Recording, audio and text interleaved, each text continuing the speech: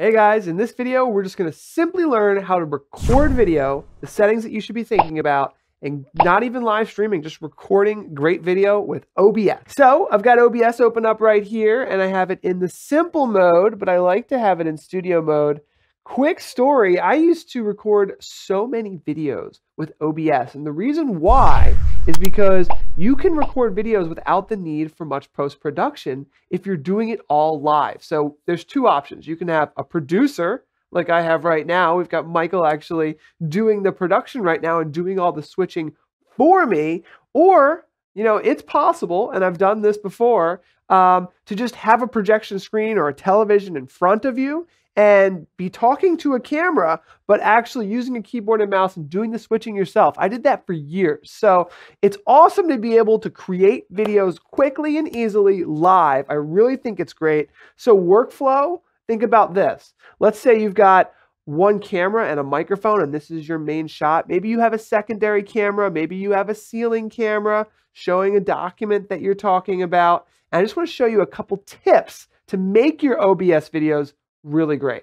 So one is B-roll, okay? B-roll is a simple video that you just have prepared and you're ready to play inside your video. So you might have a live camera feed where you're making a presentation. You're saying, hi, this is what I'm talking about. This is what the video is going to be. And then you cut to some B-roll. And B-roll can be great. You could have a voiceover already included, so you can just have a breather while that 2-minute video is playing and you can kind of prepare for your next segment. Or one of my favorite things to do is to have maybe a minute or two of B-roll and actually have like a script that you can just read, okay? So think about that, like you're not on camera anymore, so no one knows that you're reading from a script. So there's a lot of great little tips that you can do to create a great video. So you can have in your scenes, so let me show you this. So right here, we've got a couple different scenes. So we've got our base scene. You guys remember this scene with the ticker. And by the way, this kind of does tie into another video we're going to be showing shortly about hotkeys. So see how those are switching automatically? I have hotkeys set up right on my keyboard so that I can switch between those. So you could literally be looking at a camera and just, you have 3 or 4 scenes and you just click 1, 2, 3, 4 just to go back and forth between maybe an overhead shot and doing what you need to do. So that's another little tip there. So hotkeys are really great for recording your videos. You can have an intro and outro, but now let's talk about the actual settings in OBS to make sure you know where you're recording your videos and what resolution it's all set up to be. So we'll go to File, Settings, and you'll see this Start Recording button over here. Obviously, that's how you start the recording, but how do we know where our recordings are going to be and how it's all going to get set up? So we'll go down here to Output and we'll go to the Recording tab, and there's a custom one. Standard is usually always fine. We can browse for the folder that we want to put our videos in, and by default, it's your computer and the videos folder. It might be a little different on Mac, but you basically choose the folder you want all of your videos to go to. Now, next, you choose the audio track, well, the recording format that you want to go with. So your recording format, I always choose MP4, but this warning pops up and tells you that if your computer dies, if something happens, if OBS crashes, your entire MP4 will be lost. So if you go with something like MKV, which I'll select just to show you, that warning goes away because you no longer need to worry about that, because if your computer dies, MKV will actually save up to the point of your computer dying. But MP4 is pretty safe in my opinion. Now on the audio track side, we have to just double check something. And this is something I really want you guys to think about because it's important to remember that if you go to advanced audio properties, you need to make sure that the microphone, whatever audio, all the audio sources that you want sent to your recordings are sent to the right track that you have selected. So sometimes, rarely, people want to have one audio track going to the stream and a different audio track potentially going to the recording. So if you need to do that, then in settings, you simply change the tracks that you have set up. So in recording, under the Output tab, we have set up for track 2 to be on our audio. Now on our encoder, this is important to think about. A lot of you guys out there have an NVIDIA graphics card like I do here. That's that NVENC H.264.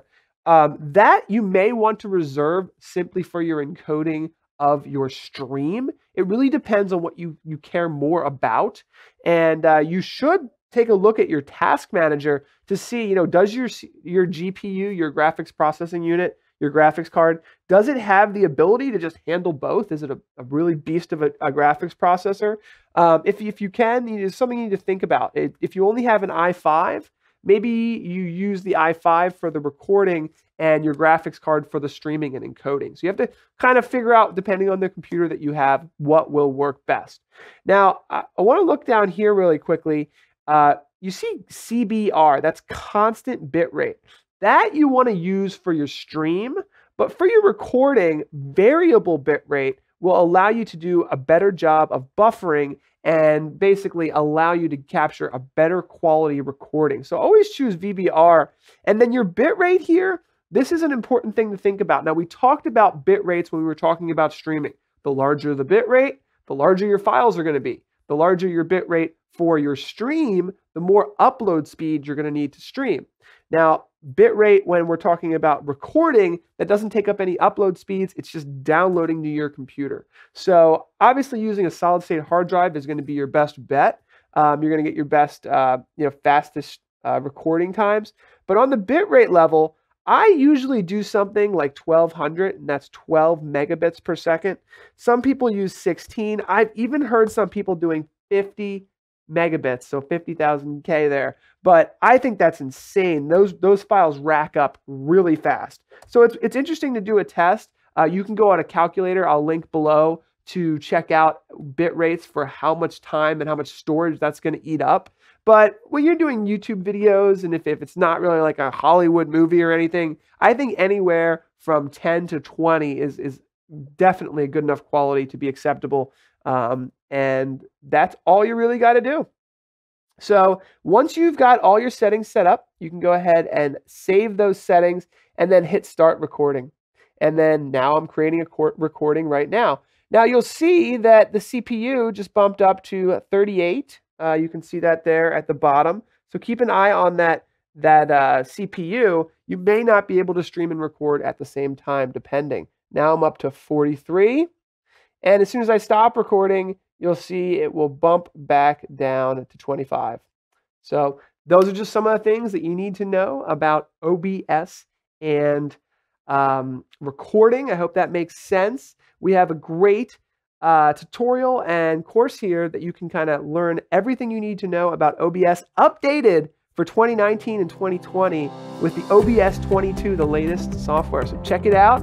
Hopefully you guys can hit that like button, and thanks for watching.